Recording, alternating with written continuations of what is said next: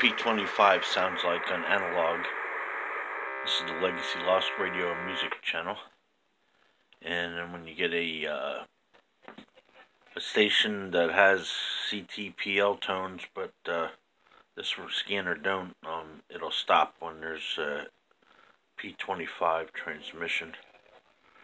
Let me see if I can capture any more of that, just so you can see the difference in what you might hear typically on a that's a Hammer radio frequency on UHF P25. Generally you got to use commercial equipment on there, like a Motorola, like a 3000. I forgot the name exactly, but the number and name exactly, but I think it's some kind of a 3000 Motorola.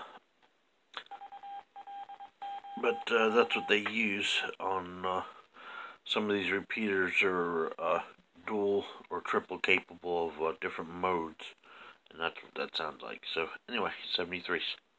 Thanks for watching.